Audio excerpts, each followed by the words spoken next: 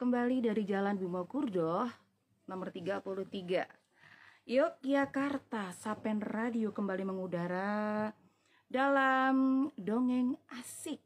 Nah, sahabat Sapen Radio, kali ini kita akan kedatangan seorang tamu agung ini ya. Yang mau bergabung di Sapen Radio boleh langsung di IG juga ada. Nanti kita akan tayangkan langsung, ini sudah mulai IG-nya. Dan bisa juga kalian yang di IG silakan langsung ke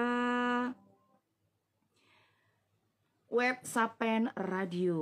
Juga sudah siap untuk menayangkan Dongeng Asik. Dan kita akan memanggilkan dulu untuk pendongeng yang akan kita tampilkan untuk pada pagi hari ini.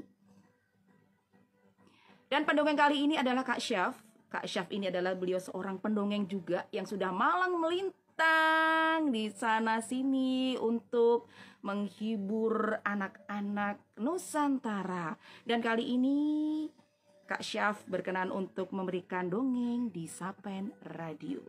Ini latar belakangnya Kak Syaf ini. Dia itu berkiprah sebagai seorang dai.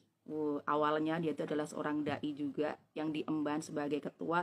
Dia juga mengemban sebagai ketua umum lembaga tahfidz Quran yang terkemuka di Ciputat, Tangerang Selatan pada tahun 2014-2015. Dan Kak Syaf ini mempunyai nama panjang Ahmad Syafawi Fadli dan terkenal disapa dengan Kak Syaf. Nah, beliau ini berkomitmen sepenuhnya loh untuk mencetak generasi muslim Qurani melalui dongeng. Dan Kak Syaf ini juga lekat dengan tagline-nya Dongeng Madani. Dan kerap mampu mensihir para audiens dengan boneka yang dibawanya. Dan ia namanya dengan sapaan boneka itu dengan nama Ciko. Nah, sampai hari ini Kak Syaf terus memberikan manfaat untuk umatnya, khususnya anak-anak Indonesia dengan dongeng. Juga berbagai program, dia kolaborasi juga di berbagai macam instansi yang telah mempercayai dia untuk mengembangkan karyanya. Kak Syaf juga tergabung di beberapa komunitas dongeng seperti di Kampung Dongeng Indonesia dan Ventriloquis Indonesia. Nah, ini dia. Kak Syaf juga sudah bergabung. Sinyalnya, alhamdulillah. Assalamualaikum. Waalaikumsalam warahmatullahi wabarakatuh. Masya Allah. Sehat, Kak? Alhamdulillah, luar biasa. Apa kabarku? Aku baik. Yeay, akhirnya. Nah, para pendengar Sapen Radio, di tengah-tengah kita sudah hadir. Ya,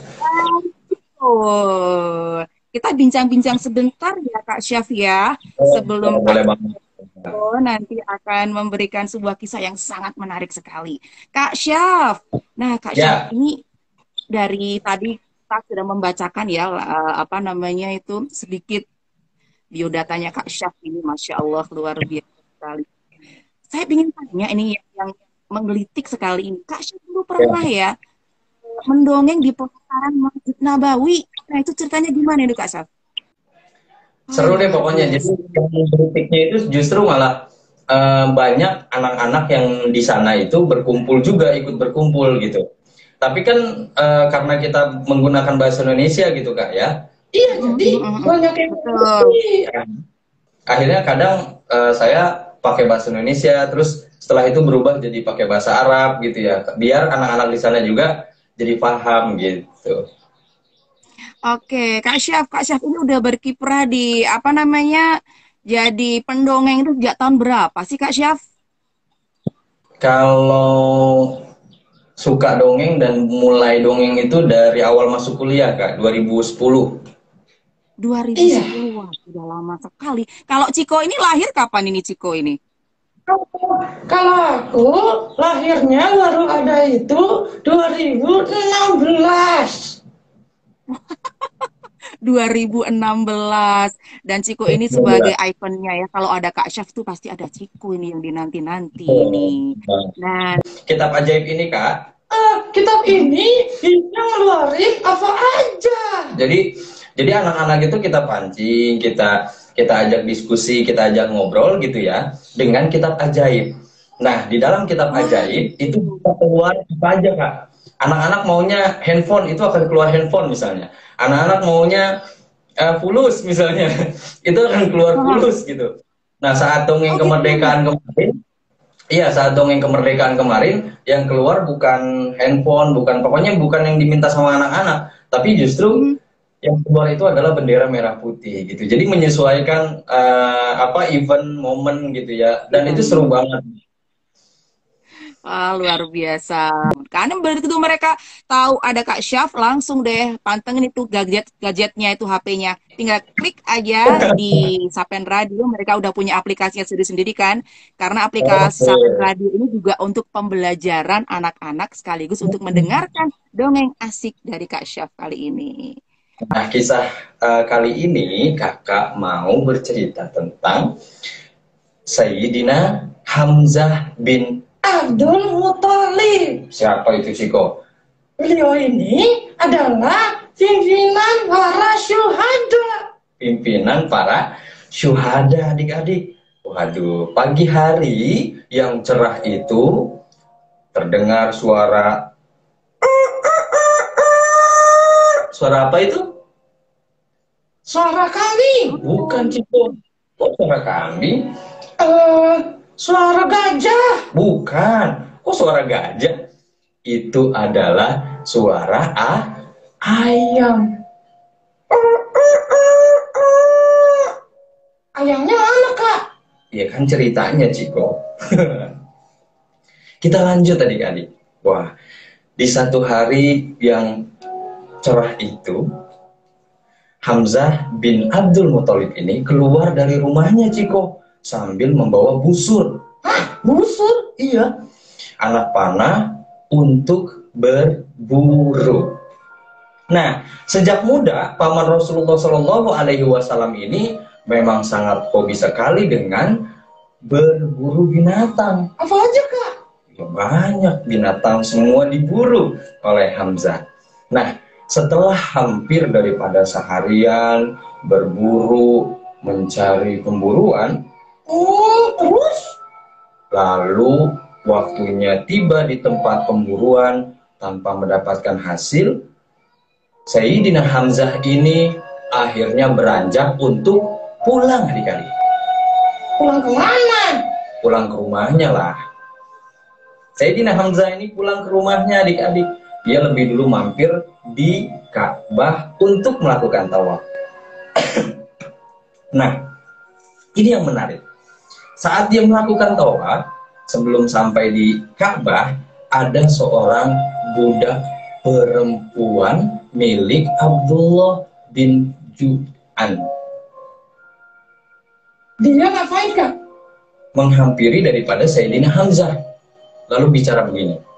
Hai Abu Umarah, andai saja tadi pagi kau melihat apa yang dialami oleh keponakan kamu, Muhammad bin Abdullah, niscaya kamu tidak akan membiarkannya. Loh, memangnya Nabi Muhammad waktu itu diapain? Saat itu ternyata Nabi Muhammad seperti dinakalin gitu bahasanya, Ciko ya. Hah? Dinakalin? Sama siapa ya? Sama Abu Jahal bin Hisham. Loh, memangnya kenapa? Karena saat itu banyak sekali daripada kaum Quraisy yang membenci daripada Rasulullah Shallallahu Alaihi Wasallam, termasuk daripada Abu Jahal bin Hisham. Dia telah memaki dan menyakiti keponakanmu itu hingga akhirnya ia mengalami luka-luka di sekujur tubuhnya. Sedih ya, Kak? Iya. Bagaimana kalau misalnya Ciko nih, diberi kesempatan oleh Allah Subhanahu wa Ta'ala kelak nanti bertemu dengan Rasulullah. Serius, Kak? Aku banget. Iya, adik-adik di sini juga pasti pengen banget ketemu Rasulullah Shallallahu Alaihi Wasallam karena rindunya. Kafir juga tentu pasti pengen banget ketemu dengan Rasulullah Shallallahu Alaihi Wasallam. Bahkan hari ini pun sebelum kita memulai live, betul-betul kita bertawasul kepada Rasul, meminta doa kepada Rasulullah SAW. Yang mudah-mudahan live ini bermanfaat, live ini berjalan dengan lancar tanpa gangguan apapun. Iya Kak, lanjut Kak kisahnya. Oke, kita lanjut ya. Nah adik-adik, setelah usai mendengar kabar panjang lebar yang telah disampaikan tadi, ini si Hamzah, Sayyidina Hamzah, terdiam, merenung. Sedih ya Kak? Iya, sedih sekali. Menundukkan kepalanya sejenak, lalu ia kemudian membawa busur dan anak panah. Wah, buat apa Kak? Untuk kemudian pergi bergegas menuju Ka'bah dan berharap dapat bertemu Abu Jahal di sana. Waduh, ini gimana Kak jadinya? Makin seru nih Ciko nih. Sayyidina Hamzah bertemu dengan Abu Jahal. Sampai di Ka'bah, ia melihat Abu Jahal adik-adik. Dan beberapa pembesar Quraisy saat itu sedang berbincang-bincang. Nah, dengan tenang Hamzah mendekati Abu Jahal. Lalu dengan gerakan yang cepat, ia lepaskan busur anak panah tadi dan dihantamkan ke kepala Abu Jahal berkali-kali hingga jatuh tersungkur. Wah, serius Kak? Iya Ciko, darah saat itu mengalir deras dari dahinya. Lalu bertanya, "Mengapa kamu memaki dan mencederai Muhammad?" Kata Sayyidina Hamzah, "Padahal aku telah menganut agamanya dan meyakini apa yang dikatakannya." Luar biasa ya Ciko ya. Iya Kak, hebat banget. Ini adalah satu di antara cara Sayyidina Hamzah menjaga Rasulullah SAW. Iya, betul banget Ciko. Perjuangan inilah yang disebutkan saat itu. Pada akhirnya Sayyidina Hamzah nanti didapuk sebagai singa Asadullah. Waduh, singanya Allah. Nah, adik-adik pernah dengar kan ya? Pernah dengar ya singanya Allah. Terus juga sebagai pemimpin daripada syuhada. Wah, Masya Allah. Kalau kita mati syahid aja, itu udah luar biasa Kak. Nah, kalau ini, itu pemimpinnya. Kita berdoa yuk kepada Allah Subhanahu wa taala, mudah-mudahan kita diwafatkan oleh Allah dalam keadaan baik. Amin ya rabbal alamin. Sekarang coba ulangi kembali makian dan cercaanmu itu kepada Nabi Muhammad jika kamu berani. Wow, saking beraninya nih Hamzah. Nah, si Hamzah ini, Sayyidina Hamzah bicara tuh ke Abu Jahal. Beberapa saat yang kemudian, orang-orang yang berada di sekitar Ka'bah lupa nih akan penghinaan yang baru saja menimpa pemimpin mereka. Mereka begitu terpesona oleh kata-kata yang keluar dari mulut Sayyidina Hamzah yang menyatakan bahwa ia telah menganut dan menjadi pengikut Nabi Muhammad Sallallahu Alaihi Wasallam. Tiba-tiba orang-orang dari Bani Makhzum bangkit untuk melawan Hamzah dan menolong Abu Jahal. Hah? Kok bisa Kak? Tapi Abu Jahal melarang dan mencegahnya adik-adik. Sambil berkata, "Biarkanlah Abu Umarah melampiaskan amarahnya kepadaku. Karena tadi pagi aku telah memaki dan mencerca keponakannya dengan kata-kata yang tidak pantas." Wah, Abu Jahal nyadari juga ya Kak? Iya, tidak pantas berbicara kotor kepada Rasulullah. Tidak pantas kita mencaci Rasulullah SAW. Adik-adik di sini jangan ya, jangan sampai kita murka kepada Rasulullah. Kita perbanyak sholawat kepada Rasulullah, meminta syafaat Rasulullah SAW agar kelak kita mendapatkan syafaat, Mendapatkan pertolongan daripada Rasulullah SAW. Iya. Jangan ikuti Abu Jahal ya, tapi ikuti Sayyidina Hamzah. Oke? Oke. Kita lanjut ya. Oke Kak. Nah, Hamzah bin Abdul Muthalib ini adalah seorang pemuda yang mempunyai otak yang begitu cerdas adik-adik dan pendirian yang begitu kuat. Paman daripada Nabi kita dan saudara persusuannya juga. Dia memeluk Islam pada tahun kedua kenabian. Ia juga hijrah bersama Rasulullah SAW dan ikut dalam perang Badar. Wah, adik-adik suci ini semua tahu ya kisah perang Badar ya. Juga ikut dalam perang Uhud. Syahid saat itu. Rasulullah menjulukinya sebagai Asadullah, singanya Allah, dan menyebutnya sebagai Sayyidus Syuhada, yaitu penghulu atau pemimpin daripada para syuhada yang wafat ketika perang pada saat itu. Ketika sampai di rumah, ia duduk terbaring sambil menghilangkan rasa lelahnya dan membawanya berpikir serta merenung kembali, Ciko. Merenung tentang peristiwa yang dialaminya tadi? Iya. Sementara itu, adik-adik, Abu Jahal yang telah mengetahui bahwa Hamzah telah berdiri dalam barisan kaum muslimin berpendapat nih, perang antara kaum kafir Quraisy dengan kaum muslimin sudah tidak dapat dielakkan lagi. Wah, ini semakin panas. Ya, kalau kita bicara tentang saat itu, wah suasananya sudah campur aduk, Kak. Ya, sudah campur aduk sekali gitu. Dimana Sayyidina Hamzah saat itu meyakinkan dirinya, mengkokohkan niatnya, mengkokohkan pula tauhidnya untuk membela Rasulullah Shallallahu Alaihi Wasallam. Sedangkan yang lain, Abu Jahal dan teman-teman yang lain, justru malah ingin menghasut. Oh, akhirnya itu terjadi lagi di perang Uhud, Kak? Iya. Nah, oleh sebab itu adik-adik, ia mulai menghasut Abu Jahal, memprovokasi, mulai memaki, ya, melakukan tindak kekerasan terhadap Rasulullah SAW dan pengikutnya. Nah, bagaimanapun Sayyidina Hamzah tidak dapat membendung kekerasan yang dilakukan kaum kafir Quraisy terhadap para sahabat yang tentu saat itu lemah sekali. Tapi harus diakui nih, ya, bahwa keislaman telah menjadi perisai dan benteng pelindung bagi kaum lainnya, bagi kaum muslimin saat itu dan juga bagi Sayyidina Hamzah. Wah, semakin semangat ya, Kak? Iya. Semakin semangat, Ciko. Nggak perlu cemas, karena saat itu selain daripada kafir Quraisy ingin menyerang dari kaum muslimin, ya.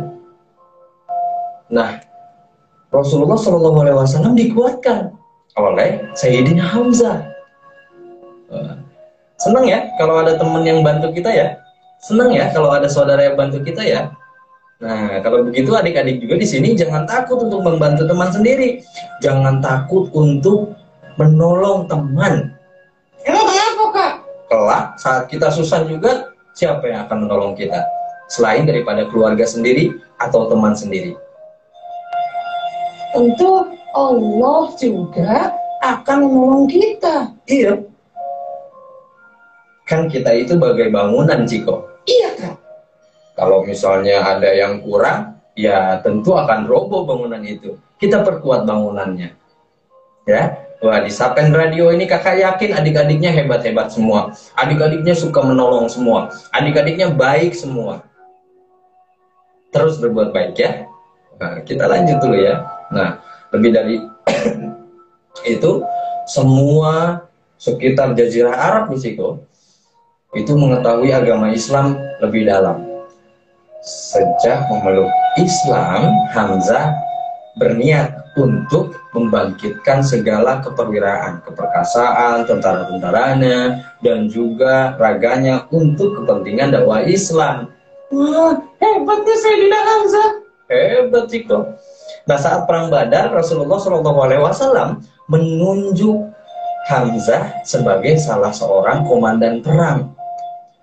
Ia dan Ali bin Abi Thalib menunjukkan keberanian dan keperkasaannya yang luar biasa dalam mempertahankan kemuliaan agama Islam. Akhirnya kaum muslimin berhasil memenangkan perang tersebut secara gemilang, Ciko. Luar biasa. Wah, itu yang pertama. Iya. Nah, kaum kafir Quraisy tidak mau menelan kekalahan begitu aja. Mereka mulai mempersiapkan diri dan menghimpun segala kekuatan untuk menuntut balas. Wah, ini balas dendam ceritanya. Akhirnya tibalah saat perang Uhud adik-adik, di mana kaum kafir Quraisy disertai beberapa kafilah Arab lainnya bersekutu bergabung untuk menghancurkan kaum muslimin saat itu. Sasaran utamanya siapa? Oh, saya bilang Hamzah, Kak. Iya, betul banget. Sasaran utamanya adalah Sayyidina Hamzah bin Abdul Muthalib tentu dan Rasulullah.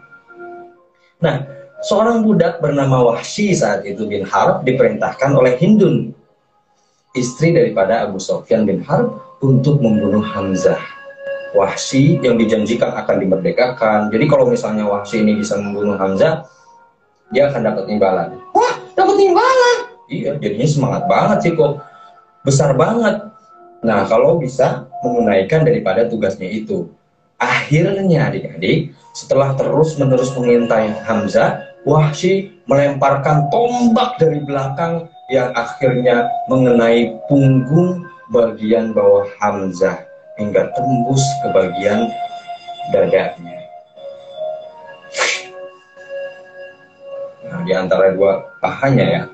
Tak lama kemudian Hamzah wafat sebagai syahid adik-adik. Usai sudah perangnya, Rasulullah dan para sahabatnya bersama-sama memeriksa jasad dan tubuh para syuhada. Tentu ya setelah gugur, setelah perang itu diperiksa deh siapa saja nih yang meninggal saat itu. Sejenak Rasulullah berhenti nih menyaksikan dan membisu seraya air matanya itu mengalir deras di pipinya. Tidak sedikit pun terlintas di benak beliau bahwa adab bangsa Arab saat itu tidak merosot sedemikian rupa hingga dengan teganya berbuat begitu keji dan kejam terhadap jasad Sayyidina Hamzah. Begitu keji, begitu kejamnya kepada Sayyidina Hamzah. Dengan keji mereka telah merusak jasad dan merobek dada Hamzah dan mengambil hatinya. Sedih banget, Kak, kalau aku ada saat itu. Iya, Ciko. Lalu Rasulullah SAW mendekati jasad Sayyidina Hamzah bin Abdul Muthalib adik-adik. Singanya Allah sambil berkata, tidak pernah aku menderita sebagaimana yang kurasakan saat ini, wahai sahabat. Dan tidak ada suasana apapun yang lebih menyakitkan diriku daripada suasana sekarang ini. Karena kematian Hamzah ya, Kak? Iya, Ciko. Rasulullah dan kaum muslimin mensolatkan jenazah Sayyidina Hamzah dan para syuhada lainnya saat itu satu persatu. Aku jadi sedih banget, Kak. Nah, adik-adik yang hebat, adik-adik yang luar biasa, hari ini kita tahu nih, selain daripada banyak sahabat yang tentu menjaga daripada keislaman saat itu, menjaga Rasulullah SAW, menjaga kemurnian adab bangsa Arab saat itu. Satu diantaranya adalah Sayyidina Hamzah. waduh. Nah, mudah-mudahan kisah ini singkat tapi padat dan jelas agar kita semua nih bisa sama-sama untuk saling mengingatkan. Tentu mengingatkan dalam hal-hal yang baik. Kalau ada teman kita yang nakal misalnya, kamu janji yuk, kita sama-sama janji untuk tidak nakal lagi. Kita jadi anak yang baik aja. Iya, biar Rasulullah SAW juga kelak sayang sama kita, cinta sama kita. Adik-adik tentu pasti akan seneng kan kalau misalnya disayang sama temannya sendiri ya. Iya. Nah, apalagi adik-adik hebat di Sapen Radio ini Adik-adik yang baik tentu akan lebih sering melakukan hal-hal yang baik kepada teman-temannya. Hari ini kita janji yuk, ikuti kata-kata kakak ya. Oke, di rumah. Ikuti kata-kata kakak di rumah. Sambil pegang pundak orang yang ada di dekat temannya sendiri. Ada nggak temannya di samping kanan atau kiri? Atau orang tuanya di samping kanan dan samping kiri? Sambil pegang pundaknya ya, ikuti kata-kata kakak. Temanku, ikut. Hari ini aku janji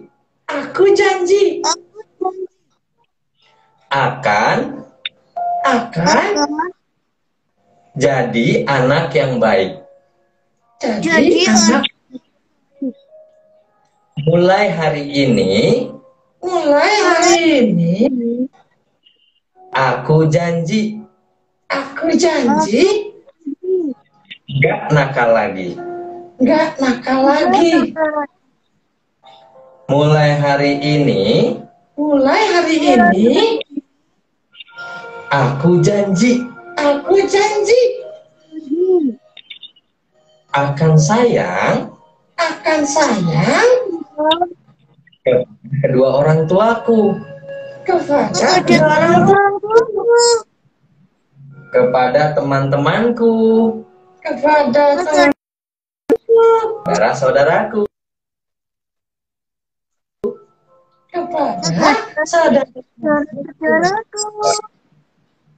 Adik-adik di sini sudah berjanji sama dirinya masing-masing ya. Sudah berjanji sama hatinya masing-masing. Wah, tentu akan sangat menggembirakan sekali kalau adik-adik Sapen Radio semuanya menjadi adik-adik yang hebat, hebat dalam berprestasi, hebat dalam membuat karya, hebat juga dalam menolong orang lain, memberikan banyak inspirasi untuk orang lain. Terima kasih adik-adik semua. Sekian cerita kakak tentang Hamzah bin Abdul Muthalib. Semoga banyak manfaatnya yang bisa kita ambil ya. Terima kasih Kak Hafid. Luar biasa. Alhamdulillah, terima kasih sekali Kak Ciko. Germus. Ya. Iya, aku tadi tuh dengarnya mau nangis. Aku terharu sekali. Sama Kak Lu juga tadi terharu sekali saat si Hindun tadi, si Wasi tadi melempar tombak ke arah Hamzah, ya Allah.